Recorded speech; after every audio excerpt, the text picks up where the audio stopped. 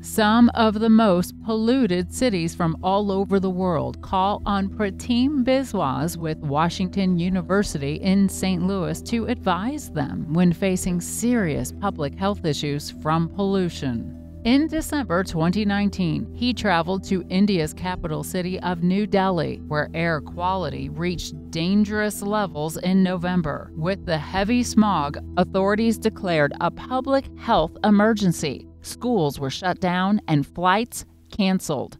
The Delhi government asked Biswas for recommendations, as his aerosol and air quality research laboratory offers new techniques and technologies. We have state-of-the-art instrumentation. Some of these instruments, the least cost $100,000, could go up to $500,000, $1 million, and we use them. The lab is run by the Center for Aerosol Science and Engineering at Washington University in St. Louis, which is considered the world's best and most comprehensive center for the advancement of aerosol science and technology.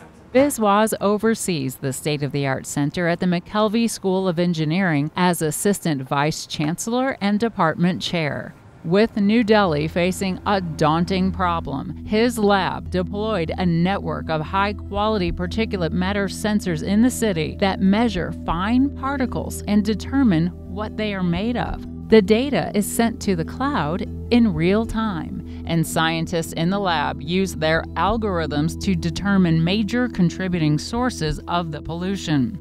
With the information, policymakers in India may take action and control emissions.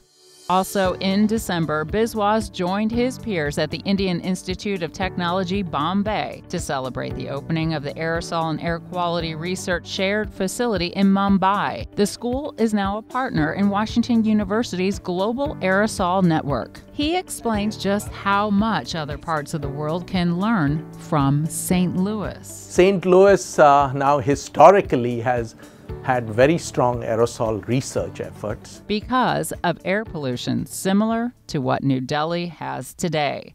This is St. Louis in the late 1930s and 40s, before steps were taken to clean and monitor the air. Coal was used to heat homes. As a result, there was a lot of fine particle pollutants, aerosols created. It was rather a grim situation, and people were having health issues by breathing these particles in. Took Washington University Professor Tucker to really step up. He took upon himself and became the mayor of the city, and then passed regulations to really control it, and he solved the problem. Tucker later returned to Washington University, hiring future leading scientists, a path that led to Biswas and his contributions in the field of aerosol science. In 2018, Biswas was honored with a prestigious once-in-a-lifetime award.